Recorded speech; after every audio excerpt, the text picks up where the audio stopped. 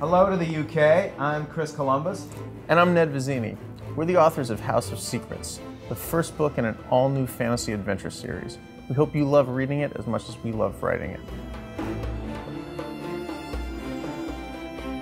I credit the Harry Potter books with getting kids back into the love of reading. When I was in London, for instance, directing Harry Potter, I would get on the tube or you'd be walking down the street and most kids or their parents were walking around with the Harry Potter book. I'm not saying we're creating Harry Potter, but when you're creating a book that kids read with their parents, a book that they can talk about together, that gets them excited about reading again, that if we can pull that off, that would be great. House of Secrets is the story of three kids, the Walkers, who move into this creepy old house in San Francisco that they find out used to be owned by an even creepier writer, Denver Kristoff. And shortly after the kids move in, they anger the wrong person and they find themselves banished into the world of Kristoff's books. So all of the crazy stories that this author wrote a long time ago come to life and the kids have to fight through them to find their way home.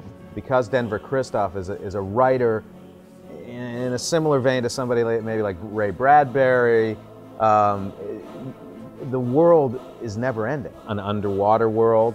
We can have ghosts, we can have, if we wanted to have vampires, too many vampires out there right now, but if we wanted vampires, we could do vampires. So there's no genre that's off limits to us. In the middle of a battle with medieval warriors, you could have a World War I plane show up because both things were written by Denver Kristoff. When I was writing the screenplay initially, I realized that the screenplay was too expensive to be turned into a movie. That's when Ned and I got together and decided to write this novel. One of the things I remember from our first meeting, Chris, was when we sat down and I was like, well, are there things that you wanted to do in film that you haven't been able to do because they're too expensive? And you said yes! And I was like, let's do them. Let's do them in this book. I would look out at the bay in San Francisco. So I'd see the Golden Gate Bridge and I'd see the bay and I'd see all the surfers and I thought, it would really be cool if there was a house floating in the middle of that bay. I didn't know any reason. And I thought, it would be cool if there was a pirate ship attacking that house. And that was the initial image that stuck in my head for House of Secrets. Yeah, put some barrels under the house. It was designed to float in the event of an earthquake.